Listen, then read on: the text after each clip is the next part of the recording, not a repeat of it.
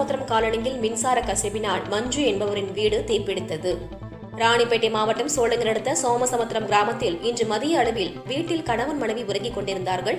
அப்போது அவ்வழியாக சென்ற பக்கத்து வீட்டுக்காரர்கள் மஞ்சு அவரின் கூரை எறிவதைக் கண்டு அலறி அவர்களை வெளியே வர செய்தார்கள். அங்கிருந்த பொதுமக்கள் மற்றும் இளைஞர்கள் அருகில் உள்ள தண்ணீரை எடுத்து தீயை கட்டுப்பாட்டுக்குள் கொண்டு வந்தார்கள்.